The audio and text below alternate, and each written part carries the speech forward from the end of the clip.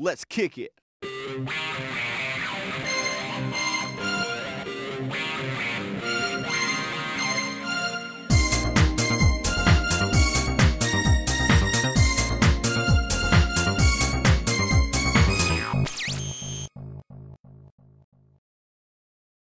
Hello and welcome to what's new in 2250.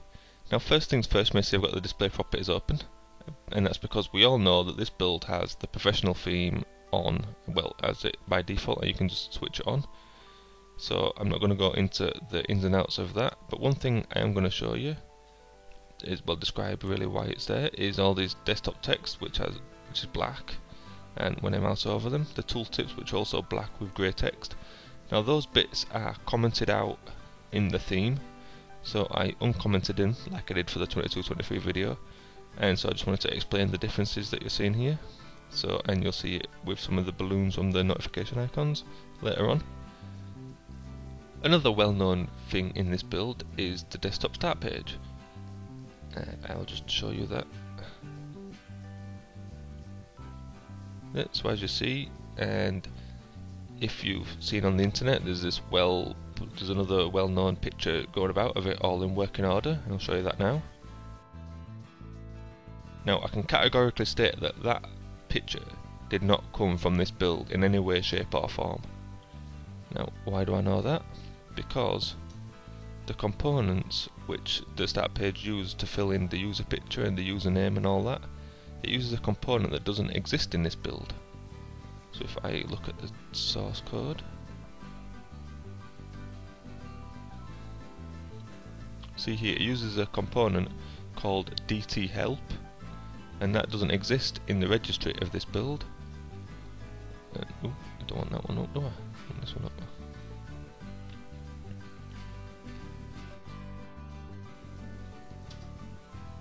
And if I go to regedit and look at all the prog IDs, because that's what them dotted names are called, prog IDs, we can see if we go down to the DT, you see there's no DT help there whatsoever, just go straight from div file to ds start panel and down to done file at the bottom. So there's no such component as that here, and that, as you can see here, is responsible for the username and the user picture.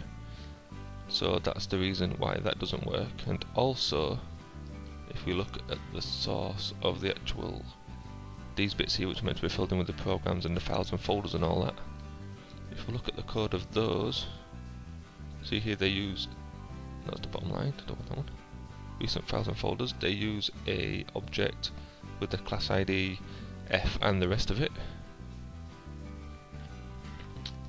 And when my mouse stops acting up, I can eventually go back to the registry, and then we want CLS ID, and we can see what F3 something or other.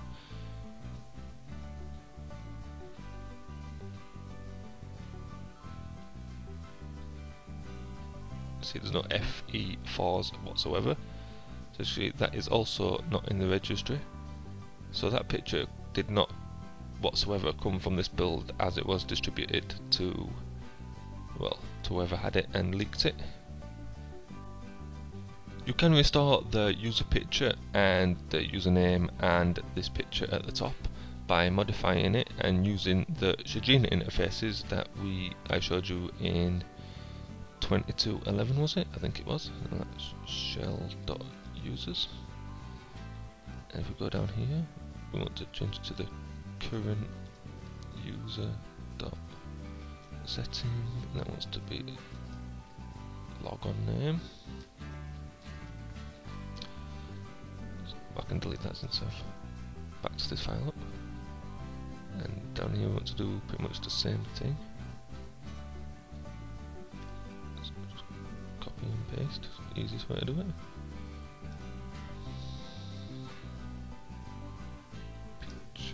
I think that's what it is. Let's just consult the Oracle here. That's just picture. The logon name is right though, isn't it? The login name.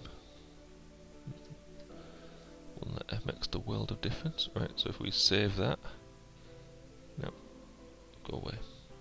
I think we have to close it and then start it again.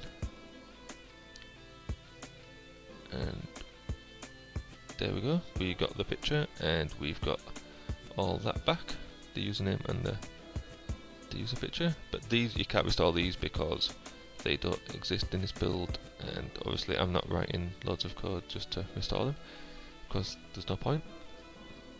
So yeah, you can restore some functionality of the start page, but not much of it, not the useful part of it anyway. 2250 is also the first build which introduced DirectX 8 to the base operating system. Now I'm no graphics programmer, so I can't show you any whizzy graphics spinning around the screen, but what I can show you is one oddity in the registry that came along with it. Now it's this top entry on HK classes root, it's got a blank name, but over here it says CLSID direct input config UI test. It's a bit of a mouthful. And so it's got a class ID, but it doesn't have a version or a prog ID. So yeah, I went into the DLL and looked at it and found that it's based off a sample that's in the DirectX 8 SDK, but this actual interface is not in that sample. So the DLL is built from the sample pretty much, but this interface isn't in there. So what I did was make some code to call the interface to see what we get, and when I remember the name of the program, DUI tester. Then after a little bit of waiting, you get this screen, which is, I guess, a direct input UI tester.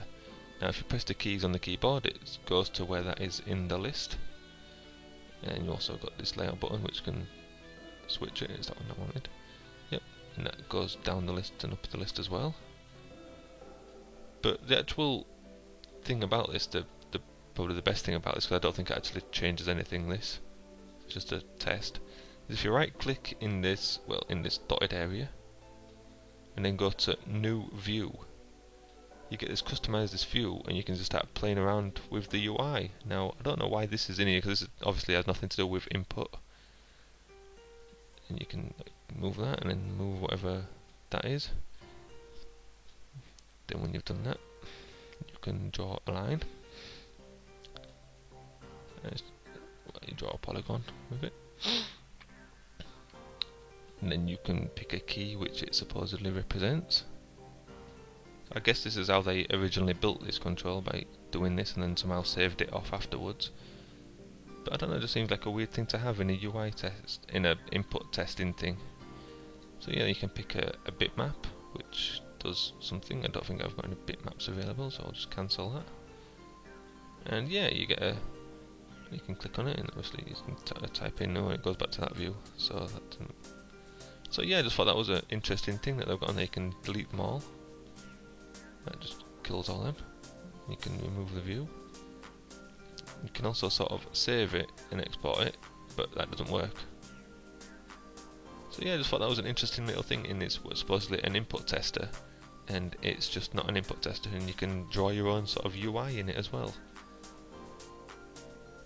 Another change in this build is from the last build is the NetPL wizard. Remember I showed you it last time, and it went through, it had that buggy UI, and then you could click on it and then it didn't do anything in the end. Well, now it's in the UI as publish this file to the web, and we get this actual first page of the wizard this time. The tutorial button still doesn't do anything. If we go next, now we can either pick MSN like we could before, or we can pick, we don't have to choose any like folder names or anything like that. We can just pick a website to send our files to, and this actually does something this time. So if I go OK, and it goes, oops, there's a problem connecting it to the website. But if we look in Wireshark at what actually went on behind the scenes there, go down to here, we can see that it actually sent a request to Google, asked for the HTTP options, and then Google went, nope, you can't do that there, we don't support that. And then it promptly gave up, and I'm sure it did something else as well, and it asked again, later on, and it got the same response back. And then it does something else, this wizard, after that. It then asks for these VTI inf files on the actual web server. Now Google doesn't have them, obviously, because these are actually front page files for Microsoft front page server extensions. As you can see there, MS front page 4. So what it does is it looks for those files, and then if it doesn't see the VTI inf file, then asks for the VTI bin .html.exe file and tries to do some remote procedure calls to it. And then Google doesn't support that, so it goes, nope, can't do that either. So then it asks for the inf file again, and it goes, nope, still not there. And then it asks for the server, the html.exe again, and then Google goes, no, it's still not here, what are you doing? And then it finally gives up and goes, well, I can't send out to that host, it doesn't support it. So what it's meant to do is send files via the front page extensions on the server, and it will copy them files to there. And if it finds them, then they put them on the web server. And if it didn't, then obviously it doesn't work. Now if you go to the MSN one, this kind of half works. If you go next, it says you're about to view pages over a secure connection. You go OK, then you wait a bit. I'll chop this out in the final bit. And then eventually, at the end, you get action cancelled. And the normal error page. The top bit's still buggy because there's a note there. Now if we go back to Wireshark, we can see that it actually had a lot of conversation with the MSN server. And this time it asked for WinWiz. I don't know what that is, but then the MSN server says nope, we haven't got that now, it's gone somewhere else, and it tells it that it's now at here. And I think this is a bug with their redirection, because it says https communities.msn.com, then attached straight after it is onedrive.live.com, the group view. So I think they've bugged there by obviously not separating that from that. Obviously nobody's going to still be using this, the publishing wizard from a beta build of Windows, to actually make their website. But yeah, I just thought that redirect there was a bit buggy. And I tried looking at the Wayback Machine to see if the actual WinWiz was still there, but it's not, so I can't show you that or what it's meant to be. Also new in this build in the folder tasks is email this folder. Now this is probably one of the most useless options ever in the history of Windows. If you click on it, what you send is not like a zip of all the files in the folder, because zipping doesn't come in until build 2410. No, what you send, if you send the email, is a shortcut file of all 279 bytes of it, in this case. Send a shortcut file to whoever. That's pretty useless because the shortcut files are relative to that computer. So I don't know what the point of that is, because you'd send it off to somebody and all somebody would get is a link that opens c:/bits, and obviously if they don't have c bits then it wouldn't work. So that's a pretty useless option that I don't know why it's there. I mean, maybe later on they get compression and archive things up into a single file and send that, but as for now it's pretty useless. Another change from the last build is some of the network credential dialogues got some new branding. Now what do I mean by that? This network connection thing, when you're trying to connect to network shares and you need a password and username, you get this dialogue. It's this old dialogue but with some new branding on top, and it says their temporary bitmap. And its counterpart, which was brought in from Neptune in the last build, but I didn't mention it then, the Windows Keyring, which is keymgr.exe. And what these do is work together to remember your network credentials, so you don't have to keep typing them in every time. So if you notice now it's empty, the keyring is empty, and if I connect to my proper laptop from the virtual machine, see that it connects and we get that. Now that's still empty, but if I restart it, then you get a new entry here, and what that is, that's the saved credentials to connect to laptop for this user, and you can go to edit, and obviously you can. I didn't choose to save the password, so it hasn't saved the password, but if you did do it, it would save it there. And you can use these credentials for, well, the logon session only, which means until you log off. This account on this machine, so Bob on this machine forever, and this account on any machine, which I think is for Active Directory and roaming user profiles and that, so it just take it with you to every machine you logged onto. I don't know what this means here, save as non-secure generic credentials, don't know what that means. I think it just means it might just save it as plain text instead of hashing it or whatever it does to save it nice and securely. But yeah, that's the keyring and the new branding on the network share logon dialog. Now to tie up some loose ends from a previous video. In 2202 you may remember I showed you this function, RTL interlocked push enter slist, which was new then, and I said it used a processor feature called keymgr 8b in order to make lockless in order to do some lockless multi-threaded programming and make that faster. And then if it didn't, that processor feature didn't exist, it used a lock that it used in other parts of Windows, and I said that that was not very good software development and they'd fix it up in a future, at some future point. Well, 2250 is that future point, and if we look now we can see it's been streamlined quite a lot, and now all it does is straight use that feature, because now there's no fallback. You have to have a CPU which supports keymgr 8b or you will not be able to run this version of Windows. Now you can simulate this in VirtualBox, which is what I'm using. So what you do is, to turn that feature off and see what happens without it, is first, well, the easiest thing to do is to open up a log from a VM that you've already got running for that version of the operating system. So this is the Whistler VM that I've got running, and you scroll down to where it says raw standard CPU IDs, and you come to this one here, the guest one. You don't want the host one, because that's what your real computer is. The guest is what VirtualBox reports to that one, and you want the first function.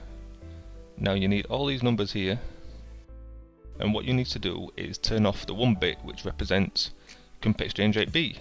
Now which one's that? Well, if we use a reference and use Microsoft reference here, we can see it's bit 8, you can see there, bit 8 in EDX, and the info type argument is 1. So in the log that corresponds to 1, and as you see here, this column is EDX, so that's this one here. So what we need to do is copy that and turn off bit 8. Now if you're not up on your hex or bits, you can use Windows calculator, because that's got a hex built into it. If you go to programming mode and then you switch it to hex and you type in the EDX value, so that's 78BFF, then what you need to do is turn off bit 8. Now computers like counting from 0, so it's this one here, and that sends it to AFF. Then what you need to do is, in a new VM, not in that one because it won't let you set the one that's already running, so I've got one here called test. So what you need to do is open up a command line, because there's no GUI feature to set this, and you need to type in vbox manage, modify VM, the name of the VM, then you need to use the CPU ID set command, then you want 1, which corresponds to the guest here, this one, 1 obviously, and then you need to type in all those numbers there, except for the last one which we've modified. So we've got 306A9, 800, 209, then here I put the AFF in, then you go enter, and if all goes nice, you don't get any error messages or anything. So then you close it, open up the VM which we've modified. Now this is just about to start set up this VM, and what happens is you then get this screen, which I think only about 3 people in the history have ever seen. And obviously it says Windows Whistler requires certain processor features that are not available on your CPU. Specifically, Windows Whistler requires the following instructions. Now CPU ID, which is what we've just seen, what we've obviously got that, and keymgr 8b. And if you don't have that, setup cannot continue, and you press any key to exit, and then you'll end up in a booting cycle, because obviously you don't have that feature installed. So yeah, the elegant way they managed to get rid of not requiring that lock is to just make the whole OS require that CPU feature. And if you didn't have it, well, you can't install this or any future build of Windows, beta or not. Also, as a callback to a previous video and some loose ends, The spaces that were introduced to Narrator and accwiz, they've also been fixed in this build. As you can see there, the sensory software URL that got chopped off is now perfectly fine. So I just thought I'd mention that to clear that up. Another fun thing I found in the resources of 2250 is in the certificate manager DLL. If we go into the resources and find 11 icon and we show it, we get a nice smiley face icon. I don't know why that's there, but I don't know where it is used. If we look at dialog 107, it's used in this auto enrollment for certificates dialog. I don't know what this does, and I can't get it to show in the UI, primarily because I think it's Active Directory related, and I haven't got a domain controller or anything like that set up on my network or in the VirtualBox, so, and I can't bother setting it up just for this. So yeah, it's just a nice smiley face icon in the dialog. Another new thing in this build is the default web view, which as you saw a little bit in the last build, but this build has some interesting new, well, not interesting, but it has some new features in it. Now, if you navigate to a folder and then you click on a folder to navigate to it, and then hold Shift immediately after clicking, you then get these borders around everything, which are, well, they're just to see where the layout is. They're specifically called out in the source code for this as like just debugging placeholder things. And that's not the end of it. If you do that again, but this time hold Control instead of Shift, when I get it right, you then get this box at the top here, which you can't really see it, but it says click here to see header section row dot inner HTML. And what this does is you click it and it displays the HTML for this main bit of the web view here. As you can see, object class equals no display, header style is display none, and all that good stuff, which is of use to the Windows developers, but not much use to really anybody else. Obviously, if you click this twice, then Explorer doesn't like that and goes, whoa, I'm not having that, and it crashes. But yeah, the web view we saw in the last build has been upgraded with the debugging stuff in this build, and you can use it for pretty much anyone. The shift one doesn't work when you go into the disk one though, because this is using the old style web view, since it doesn't have the blue bar across the top. Just using the old style drive folder view, so you can't see in this, but any others you can see it obviously. And it still crashes, so it doesn't matter which folder you go into, it just crashes. That's going to about do it for part 1 of this. I've split it up into 2 videos because I don't think even the most ardent Windows fan wants to see a straight hour of this. So I split up into 2 videos, so I hope to see you again in part 2.